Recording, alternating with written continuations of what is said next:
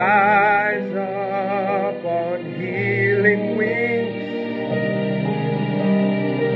Son of righteousness. Oh,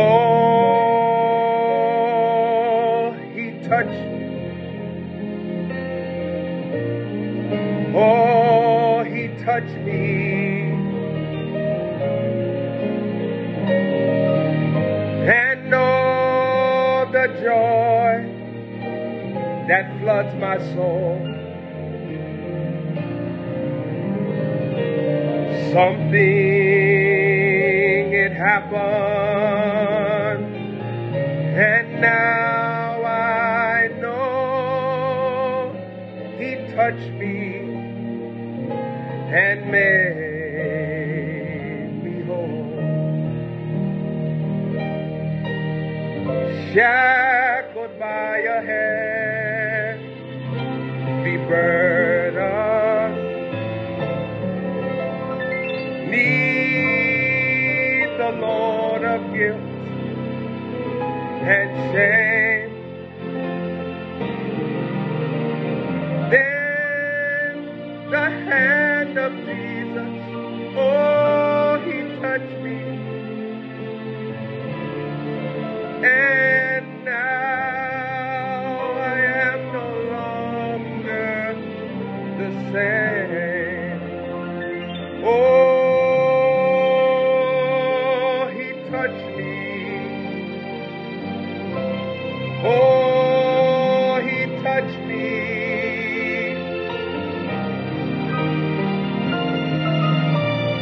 And oh, the joy that floods my soul.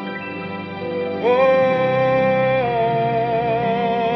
something, it happened, and now I know. Oh, he touched me, and he made me whole.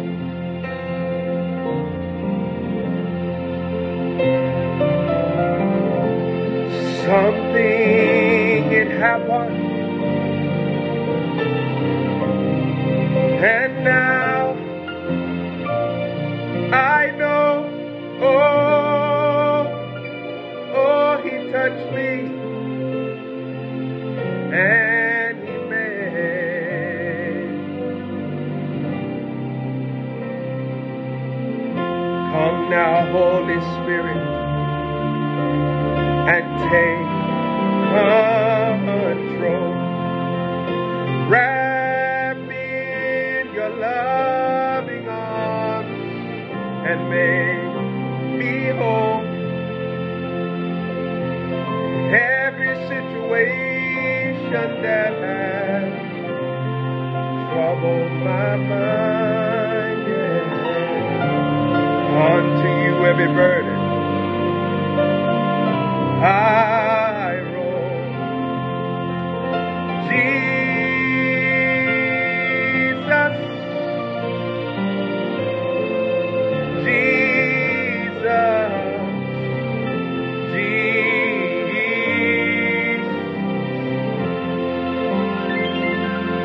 Holy Father, Holy Father, Holy Father, you're the Holy Spirit, Holy Spirit, Holy Spirit,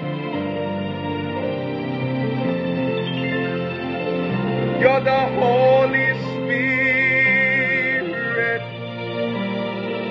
Holy Spirit.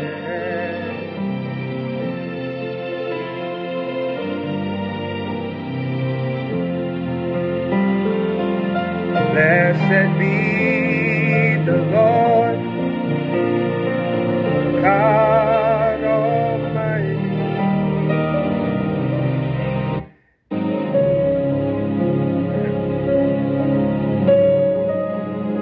Father, oh, how we love you. We will always praise you. We adore you. Glorify your name in all the earth. We will glorify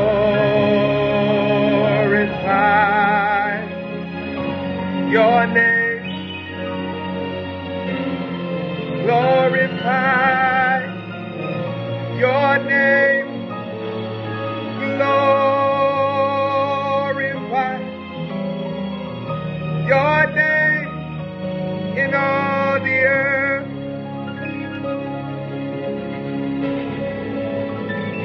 Oh, you're beautiful, Jesus. Savior Jesus. How we need you. We will always praise you. We bow down before you. We will glorify your mighty name in all the earth. We will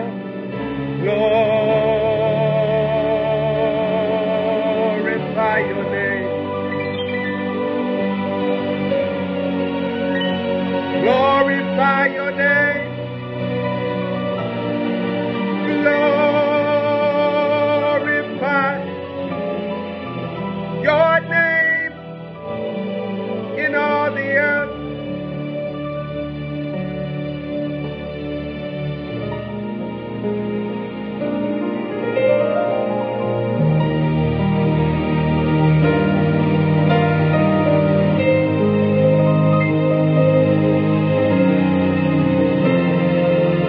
Glorify your name. Glorify your name in all the earth.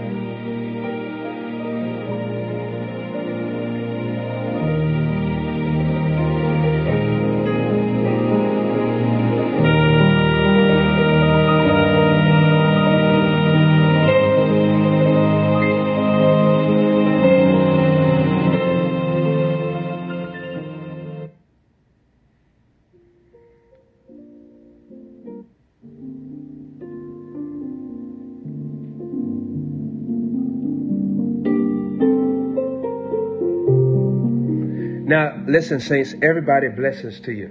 Now, we're dealing with 111 anointings that flow when you create joy for your prophet.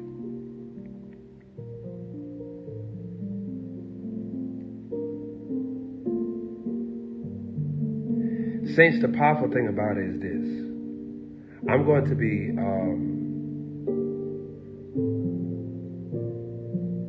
there's going to be a time this year I'm going to be playing like probably about 3 instruments. We'll have some sessions. Most likely it'll be on Facebook, right? And it'll be very powerful.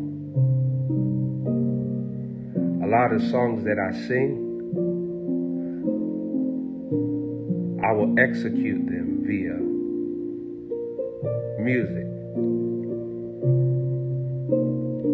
One guitar, other piano, and the other one is a mystery, but you'll see it. It'll be shocking to you too. It'll be shocking. And we'll be doing that all this year.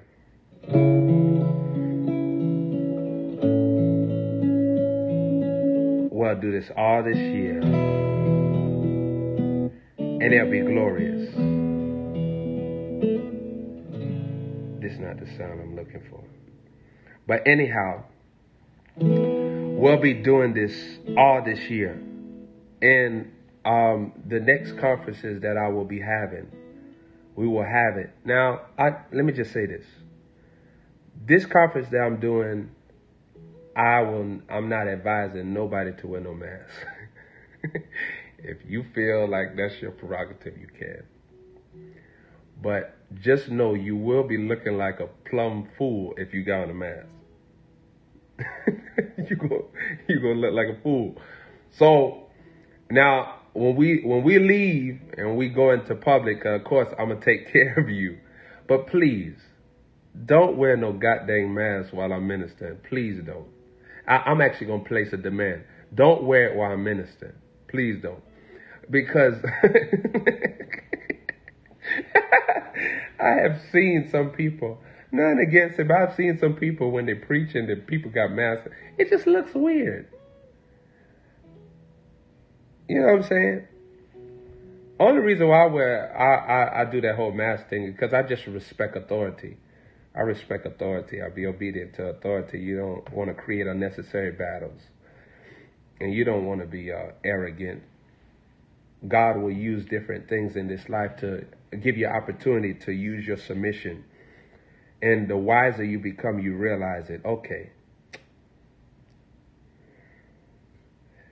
Even the Lord is watching this. Excellence. Things that happen, sometimes it look like, what is this? But hey, even it's a test. Everything is a test. Everything is rooted in a test.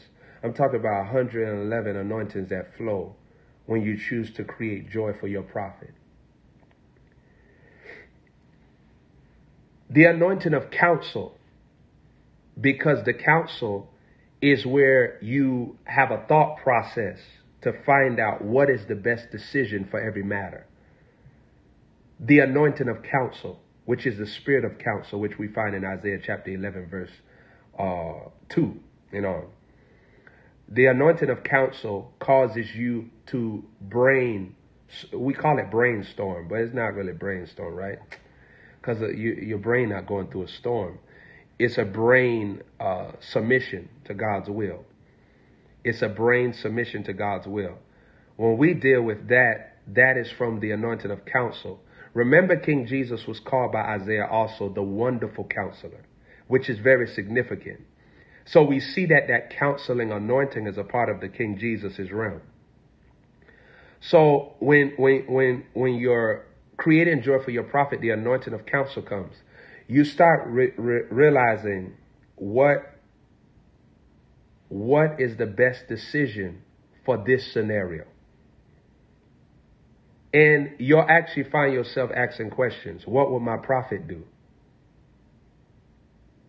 What will my prophet respond? How will my prophet respond towards this? You will actually have an anointed brain process, thought process of knowing what's the best decision. Counsel is so important because counsel, it doesn't deal with emotions. It deals with eternity. Listen to what I just said there. I'm going to give you a lot of wisdom in a couple minutes. Of course, we'll finish this later on today, Lord willing.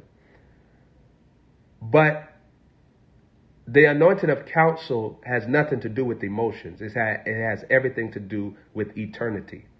So when we deal with counsel, that's why a lot of people go to counseling, because it's to get them out of their emotional state of making decisions.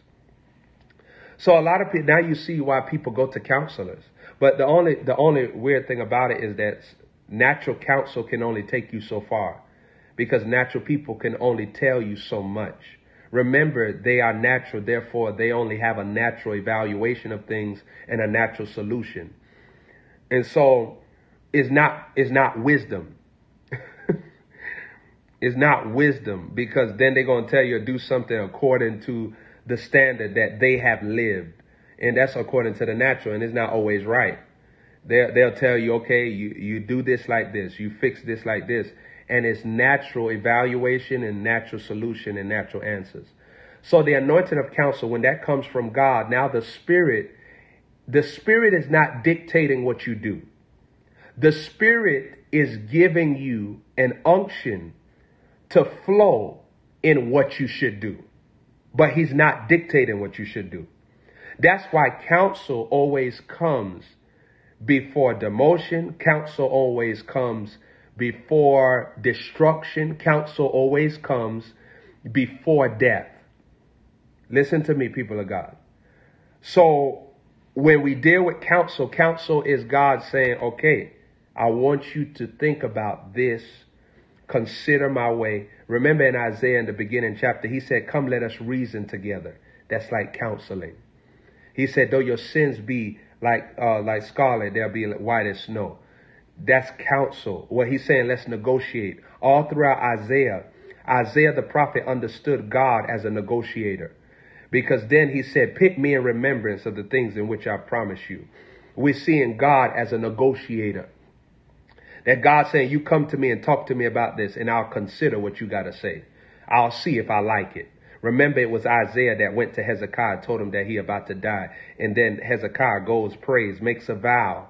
And now God considers his vow, his negotiation, and said, okay, OG, I'll give you 15 more years. The anointing of counsel shows you the best decision that you should make. One of the anointings that flow when you're creating joy for your prophet, number one, is the anointing of counsel. So you'll find out what is the best decision, what's the best word, what's the best reaction. There are certain things that you don't do. Like, for instance,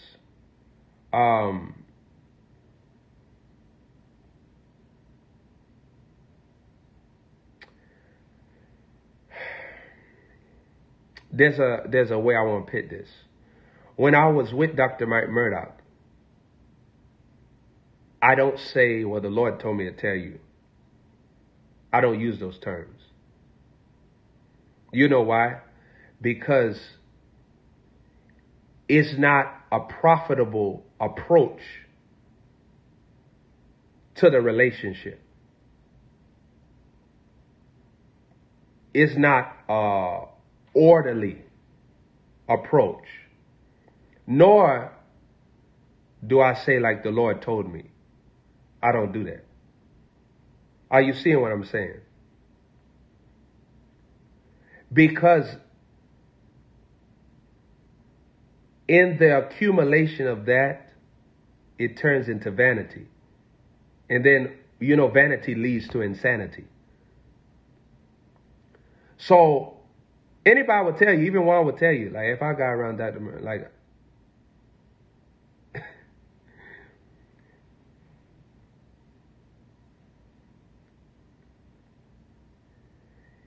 you have to know what your part is in the equation of you. Like, what part are you playing? And that's what counsel does. Counsel lets you know what part am I playing and what this override boundaries. For instance, if I meet you, if I'm not considering, it depends. If I meet you, I'm not going to ask you, how many children do you got? You see what I'm saying? Say I just meet you for the first time and like we out in public. I'm not going to ask you how much children do you got. Nor if your children is present, I'm not going to feel on your children. You see what I'm saying? I'm not going to say, hey, come on, give me a hug. Juan will tell you, because I've been around Juan children. I don't touch Juan children. Ain't nothing wrong with them. They're blessed because of Juan.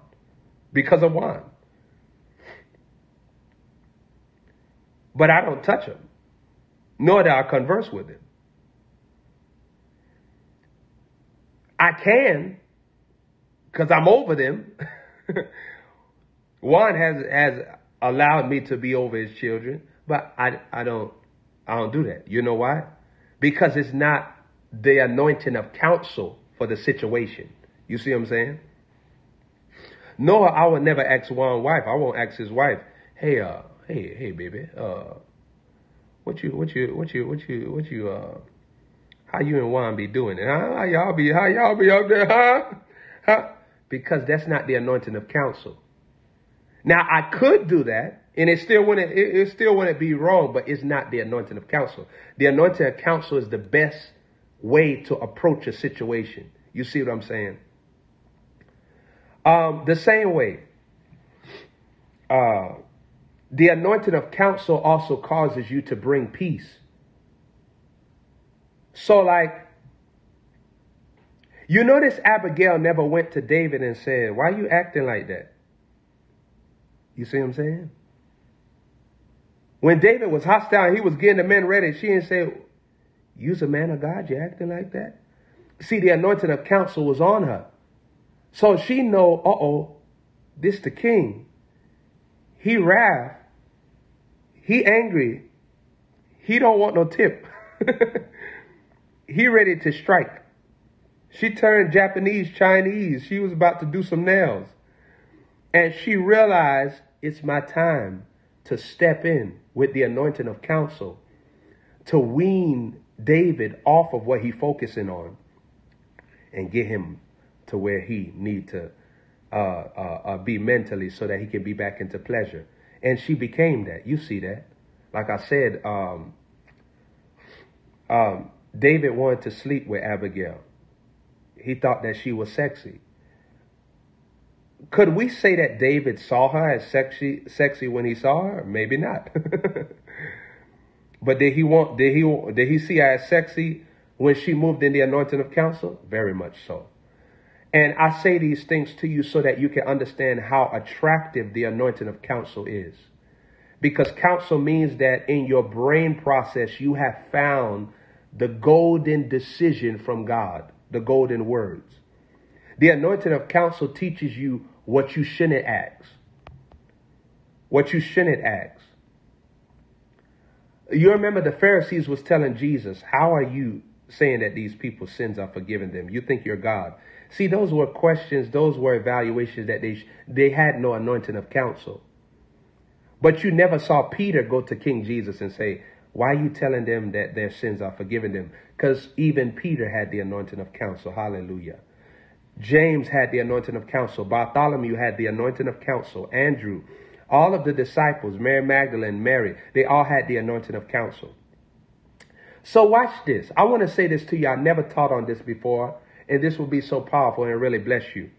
You notice that Mary, King Jesus told a woman, it's not my time. But Mary never responded back to King Jesus. You notice that, right? Because the anointing of counsel was on her. She went go talk to the men and said, whatever he tell you to do, do it.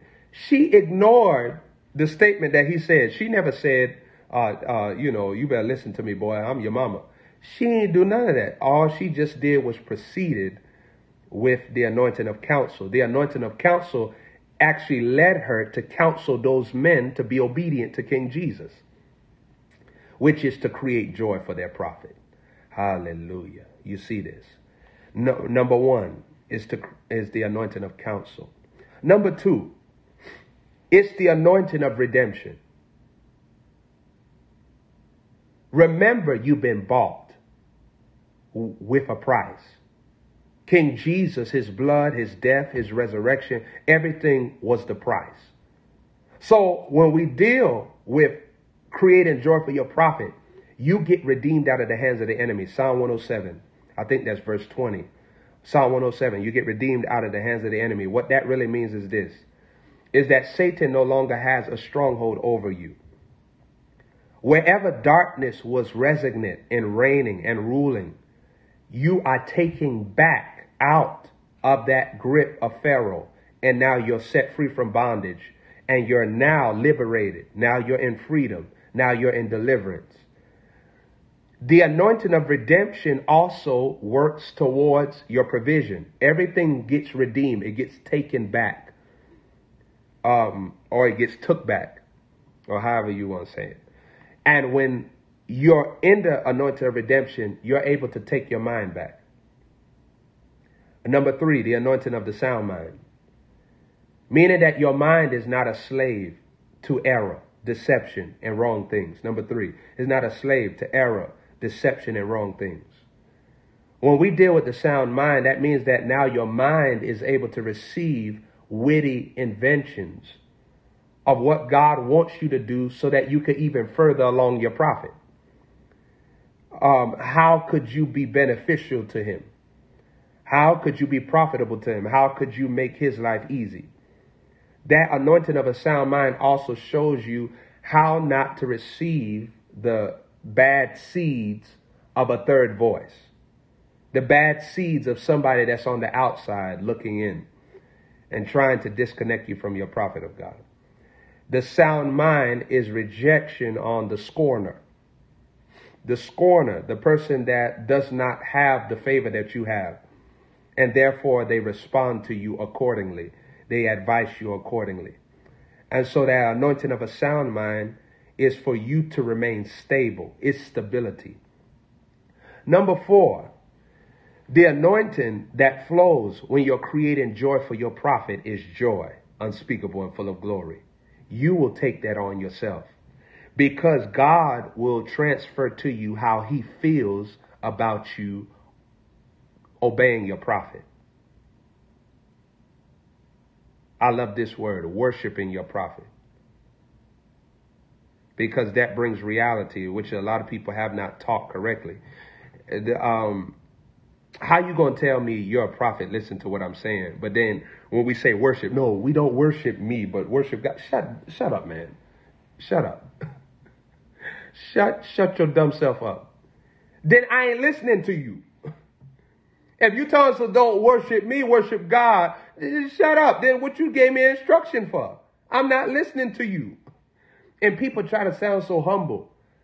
No, you sound stupid. Then why you telling me to sow a seed? If God don't tell you to do it, don't do it. Then what?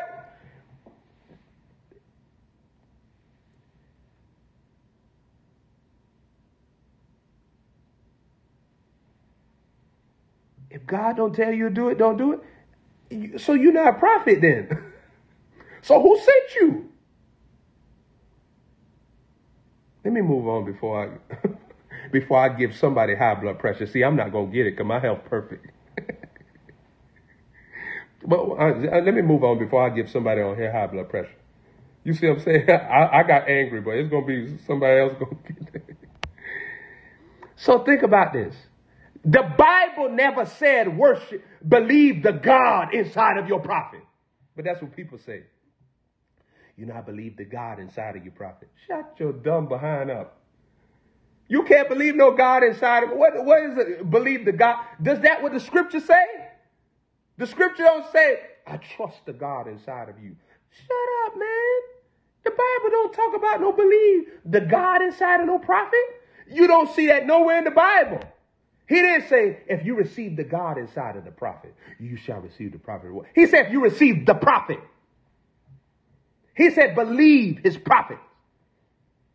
He didn't say, no, believe no God inside no prophet. That's what man did because they couldn't understand. Okay, do we got to worship the prophet? No, we're not supposed to worship the prophet. We're only supposed to worship God. Duh, the prophet is God manifested in the flesh.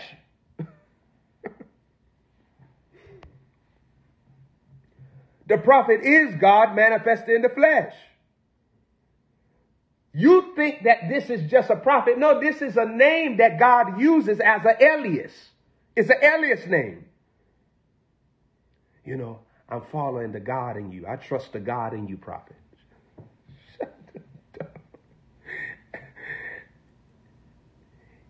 And then them same people, when you call them a Breck chicken and you call them Megan Thee Stallion sister and brother, then they start saying, oh, well, see, I don't believe that. That's not of God.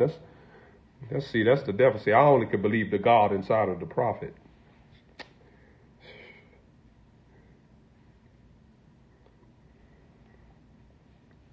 The things that little ones say, little ones. So remember the sound mind. Who been writing them down? Who been writing them down? Somebody that been writing them down. I want you to let me see who's listening on here. So always remember this, that your prophet is there for you to exert energy in the direction of giving God pleasure.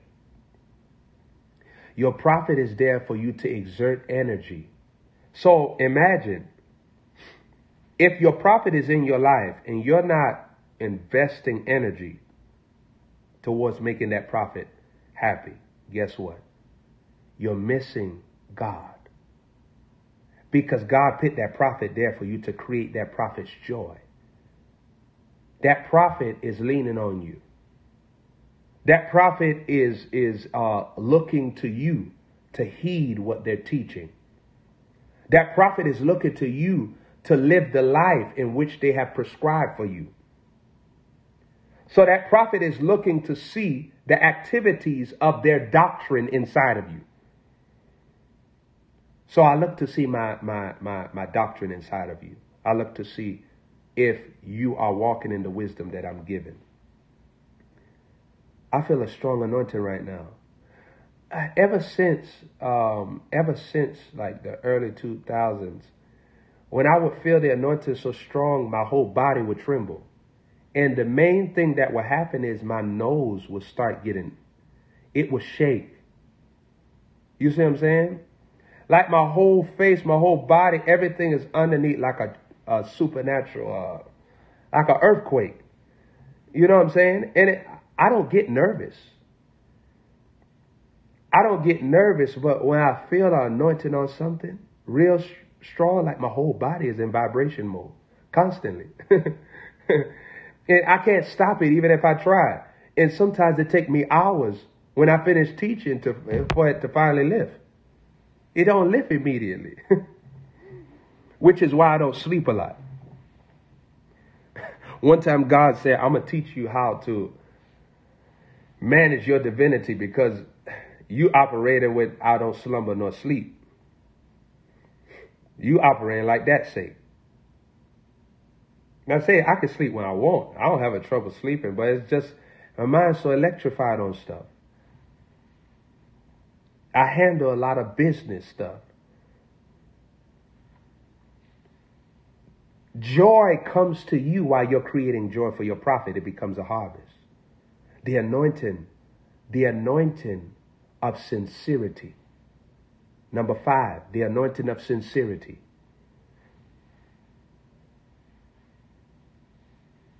Also in the number 4, the anointing of joy. Always remember this. You're going to need the joy because the joy is strength so that you can keep on being pleasurable to your prophet and you don't get weary. Because if you have strength, then that means that you have a mental consistency with being the pleasurable experience that your prophet needs. And so what happens is this. That joy is an anointing for you not to get jet lag when you're flying with your prophet. Because you're going to be in different time zones. Sometimes you're going to be in the time zone of testing, the time zone of promotion, the time zone of student, the time zone of example, the time zone of faith, the time zone of praise, the time zone of sowing, the time zone of reaping. You're going to be in different time zones. That joy is going to keep you from having jet lag so that you can adapt to the different time zones with a sound mind, with perfect energy, perfect strength. The anointing of joy flows. Number 5, when we deal with the anointing, number 4, we dealt with the sound mind. We dealt with joy. We dealt with the sound mind. And number 5, we deal, what's number 5? The anointing of sincerity. The anointing of sincerity is the Spirit now making your walk with him genuine. Where it's not just you talking. Like you're being taken out of the bracket of just mouth and lip service. Now you're able to actually offer up your service to God. So it's different. Like this is not lip service now. This is not you saying, oh, well, I'm a worshiper. Oh, I love God. You know, oh, I fear God. Oh, I always had a need for God. Now, this is you exercising your sincerity. And so with the sincerity, here's what's going to happen. Your heart is going to break. Your heart has to break for your prophet for you to be sincere. You have to realize the burden that your prophet carries. You have to understand the war that he has faced and what he faces and the wars he will face. You have to take on an anointing of sincerity so that anointing start flowing, because now God is empowering you to have compassion for your prophet. not to look at your prophet as powerful in the sense that they don't go through nothing. Because the fact that they're powerful means that they go through more than you'll ever know. That's why the power is there as a shield, so that their mind can stay in sanity, stay in strength, stay in soundness, stay in power. So that anointing of sincerity makes you look and say, no, I need to be there for my prophet. I need to make sure that he's happy. I need to make sure that he's excited. I need to make sure that he's energized. When you are creating joy for your prophet, nextly, you're going to receive the anointing of pleasure. Perfect pleasure. Remember that. The anointing not of pleasure, but the anointing of perfect pleasure. The reason why I say anointed pleasure is because of this. Perfect pleasure means that this is the pleasure that comes from God. This is where God have you invest your body, your soul, your spirit into creating a heavenly encounter for your prophet. The anointing of perfect pleasure means that when your prophet experiences you, he's mesmerized. Because what you do, your actions, your decisions, your thoughts, your words, your how you carry yourself, how you look, how you behave, how you respond, it's all so impressive. It's mind-boggling. When that happens, favor increases more. Favor is when the prophet can see God in you. My goodness. My goodness. My goodness. It's when the prophet can see himself in you. A prophet is very unselfish. Your prophet is very unselfish. They put their self last for others. They make sure other people have enjoyment before them. That's why God schedules enjoyment for them, because they often put other people's enjoyment before theirs. That's why God makes the law of the prophet so that they could experience pleasure. The law of the prophet, God creates pleasure for the prophet. Remember what God said to David, whatever you ask, I'll give it to you. If you would have asked me for your neighbor's wife, I would have gave you her too.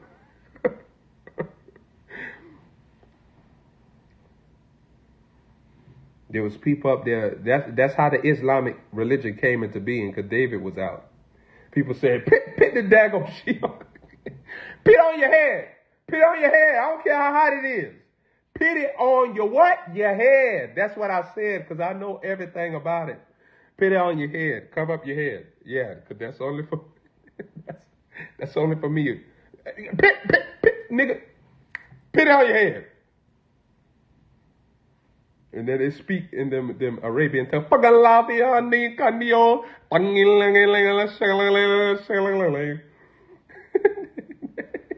what did you just curse me? Up there, your fingers start getting. What the nigga just cursed me? You just cursed me. I can't feel my fingers. All right, I'm pinning it on. I'm pinning it on, Daddy. I'm pinning it on. Okay, the hands just get loose again. Don't play with them. Arabian curse on you. That's why they started putting that big old draws on their forehead.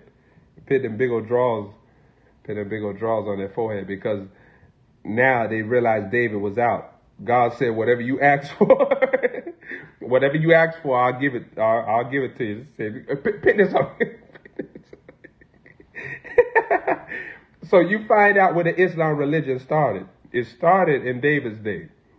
And then it said, all the men said, put this thing on your head. Put this thing on. All we're going to see is these eyes. Saints, I want to say something to you. David saw Bathsheba naked, and he fell in love with her. I won't use that term, fell in love, because it was actually like almost an accident. But he saw her naked and fell in love. Here's what I want to say to you spiritually. He saw that she was a woman that had nothing to hide. Are you seeing this? She was uncovered. See, how you create joy for your prophet is when you're not a secretive person.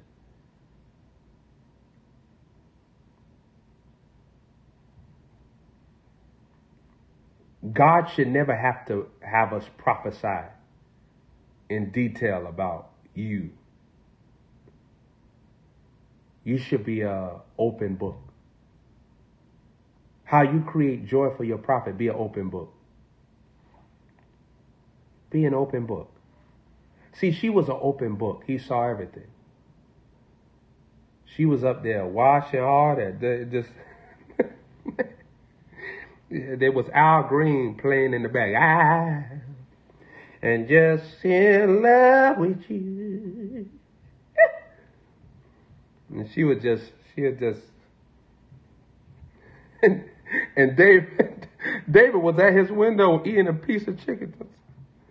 And like, David, son, hold on the channel. Hold on the channel.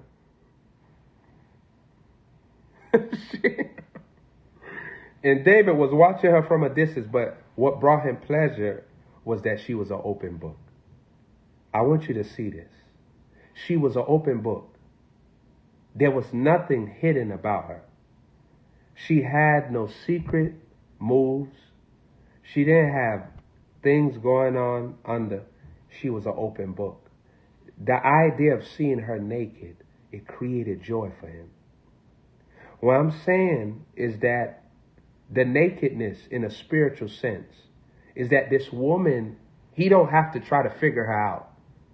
That's what I mean. I'm dealing with this in a spiritual sense. He don't have to investigate her to try to find out how much she's not really what he thinks. He's able to see this woman's an open book. And watch. He wanted her. Because he dukes her once, then he dukes her twice. The first time probably was a little feeling like he felt great. But that second time, he confirmed. He's like, you got something on you, Bathsheba. He probably took a bath with her the second time. But he saw that she was an open book and she was clean. I'm dealing with, daughter, please. I love you, daughter. I love you, girl. Girl, I love you. Please don't say WAP because it make me want to throw up because I think Cardi B got fishdom. I think Cardi B and Stallion I think they got both parts moving. Yeah, Cardi looked like she got fishdom. So that song of WAP. I didn't even watch it. I didn't even watch the video. I ain't watched none of it. I didn't want to see it. It was trending on Instagram. I'm like, please. I reported every account that I saw. Report you for indecent activities. I'm reporting you too. I don't know you, OG. Female, she got big titties and a mustache. But I'm going to report her too because she got WAP on there. I'm not trying to, I want to enjoy the future of going to Captain D's and going to get fish and chips at restaurants. And I don't want to be traumatized. I don't want to be traumatized by no WAP video. I want to be able to have a fish sandwich, if so be, a chicken sandwich from Wendy's. You know what I'm saying? I don't mean Wendy Williams. I'm talking about the actual place. And doggone it, I want to be, you see what I'm saying? The long story. Long story short, in short, never got long. That's all I want to say about that. Long story short, and the short never got long. But the long might, it can't get short either. I'm going to tell you that right now. So let me keep on moving along strong. But that anointing of sincerity, then the anointing of perfect pleasure. Remember that perfect pleasure means that God is able to flow through you fully to be a blessing. And you are in perfect pleasure. So you're not just giving the king something that you think that he wants. It's like the Spirit is actually empowering you to be an entertainer for the king. So the king, the prophet, is getting inspiration, entertainment from your life because you are completely delivered to do that. Do you know that you have to be delivered to give perfect pleasure? Because tradition and all type of things that goes on will tell you not to. The devil does not want you to make your king happy. Remember, so anything that makes your king happy, the devil will say, no, that's not right. Of course he's going to say it's not right, because then the king going to be deprived of a grace that you have. And the king needs you. Listen.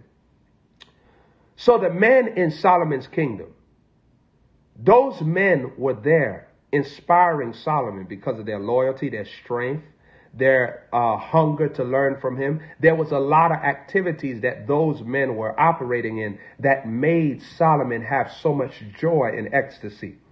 Those men was giving Solomon a manly distribution of God's presence. And so when he needed a fortified team, he needed real men, real soldiers, real army, real fortified company of mighty men of valor. They were there. We see in the Old Testament how it talks about men being mighty men of valor. The men was operating in a mighty men of valor operation. So therefore, Solomon had a pleasurable experience with them. There was a lot of women in Solomon's day that they were women that God loved them. And God didn't think that any man was worthy to impart to them, to corrupt them. So he just pit them underneath Solomon. As he did then, he still does now. When a woman has a great destiny on her, the Lord can't just let that woman go to waste and let her just be used as trash. If she is a vessel of honor and a vessel of gold, he will find your Solomon and pit you underneath them.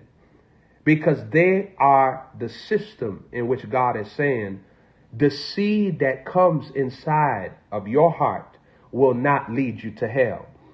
The impartation that you will receive from this man's vessel, his mouth, his words, his thought life, the genius that he is, the intelligence that he carries, the knowledge that he distributes, the counsel that he imparts, all of those things are going to edify you. And there's a supernatural intimacy via the spirit realm that it will be as if you're literally satisfied, because you will be. Because the path of God, where he has the king imparting to you, it takes over your body, soul, and spirit, literally. There were women in Solomon's kingdom that he didn't sleep with them. And if he was going to sleep with them, it probably was going to be years. It probably was going to be long periods of time. What I'm saying to you, we see all them things, say 700 wives.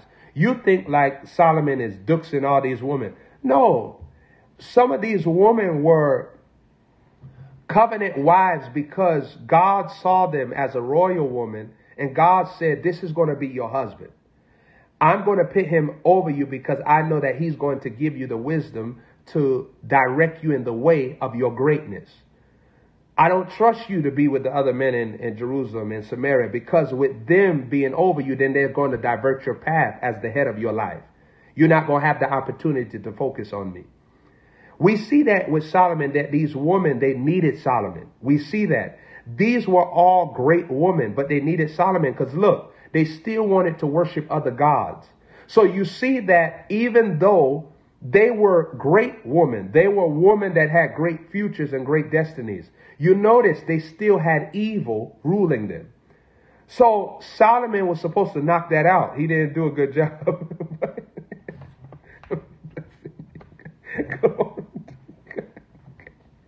Glory to God. But see, we're in a better generation now.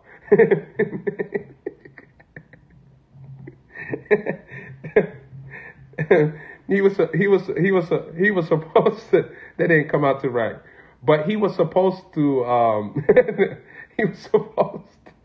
he was supposed to impart God to them constantly to drive out that realm. that was inside of them hiding. Are you seeing this? And he was supposed to overthrow them and overpower them, but he didn't do it. Remember, they overpowered him, which was a violation. He should have stuck in his court. Anybody that knows me, see, I'm very strong-willed. See, I don't change for nobody. Like, I don't care who it is. I don't change for nobody because I know the future of people. I know their destiny. I know what they're supposed to do. I know what they're supposed to produce. So what I'm going to do is I'm going to drill that part of you. The only way that you could actually fail is if you just choose to fail. But I won't let you fail. I don't care how much I like you. I'll cuss you out. I'll talk to you rough. I'll tell you, you're not going to listen to the devil. I'm not going to let you do that on my watch. Now you could stray like a stray dog. Stray dogs, they walk around the earth. You can do all that. You could with doggy breath and all of that. But I'm not going to let you go to hell. Nobody goes to hell on my watch. Now, they go to hell on their own watch because their watch don't daggone work. They got the false Marc Jacobs. They got the false Rolex. So they're going to fail on their watch. But on my watch, I'm going to give you the goods. I'm going to give you the righteousness, and that's what love is. A king is someone that loves you from the pure love of God. Therefore, they will reveal to you the truth. They will not hide the truth from you. They will tell you the truth. They'll tell you the truth about you because they're not two-faced. A king doesn't have to talk behind your back. In my days, I've called people to their face. I say, I won't tell you this to your face just so that you don't think that I'm talking. I want you to hear it from my lips. We're not hiding. Because we come with the agenda to change you. We know our assignment. We're not guessing. We know what you can do and we see your greatness. Therefore, we're not going to settle for anything less than that. A king has the countenance of God. If you want to see God, you look at your king. Your king will carry the countenance of God. When you're in the spirit, your king's countenance will transform from human to divinity, to the Godhead, to the image of God. You will see God in them. You will hear God in their voice. The more you're in the spirit, the more you transfer yourself from natural analyzation to spiritual summary. Natural analyzation to spiritual summary. You'll understand. The more you're in the spirit, the more you'll get to experience your king supernaturally.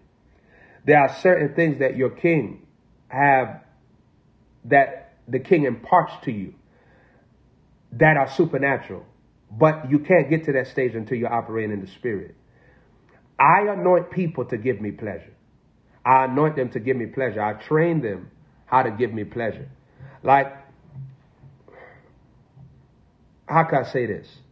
Okay, my sons, they open the door for me. Now, I don't need a woman to do that for me. You see what I'm saying?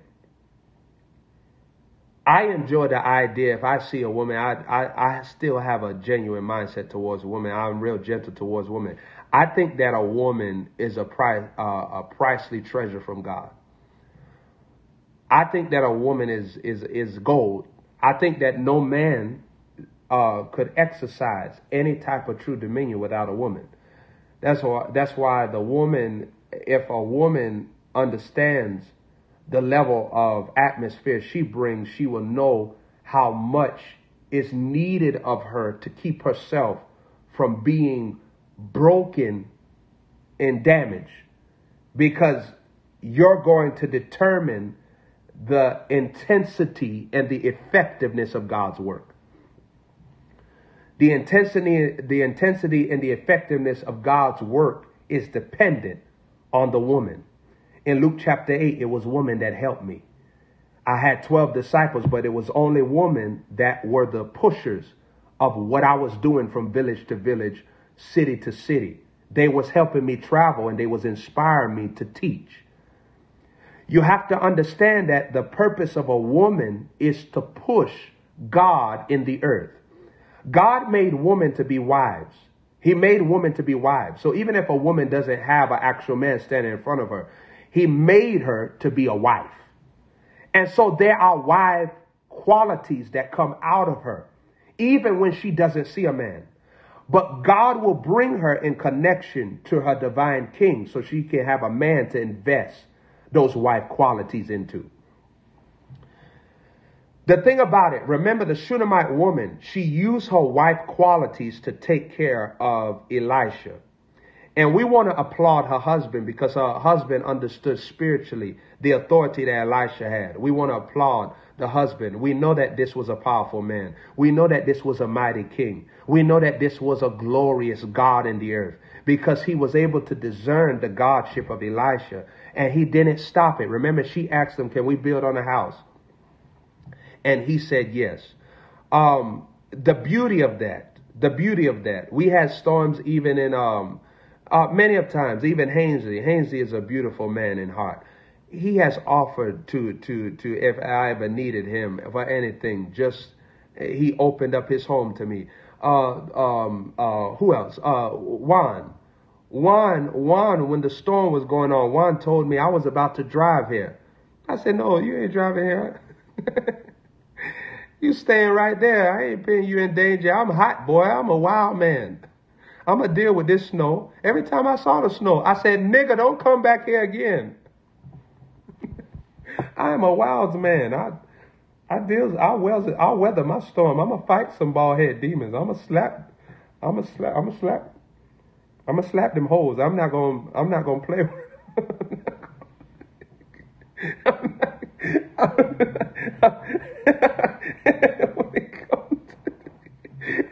when it comes to the devil, I'm gonna slap them hoes. I'm not gonna let them demons ride over my head. I'm gonna fight them back. You see what I'm saying? I'm gonna fight back. I'm gonna slap them. So, still today, I'm gonna slap them. So, but the mindset of beauty, they say, I'll open up my door to you. He told me with the Texas storm, if you want to come stay here, you come stay here. So what I'm saying is that shows the power of a man. The power of a man is in his submission. Those of you who have watched me, you have seen me submit. And you see, I don't talk like a lot of people. Like, I ain't got to boast. Like you ever seen somebody like they probably try to argue, be like, well, you ain't submitted to no. I ain't got to prove nothing to you. I respect and I submit. But God has possessed my body to fulfill a work down there. And I must work the works of him that sent me while it is still day, because night is coming where no man can work. Where no man can work.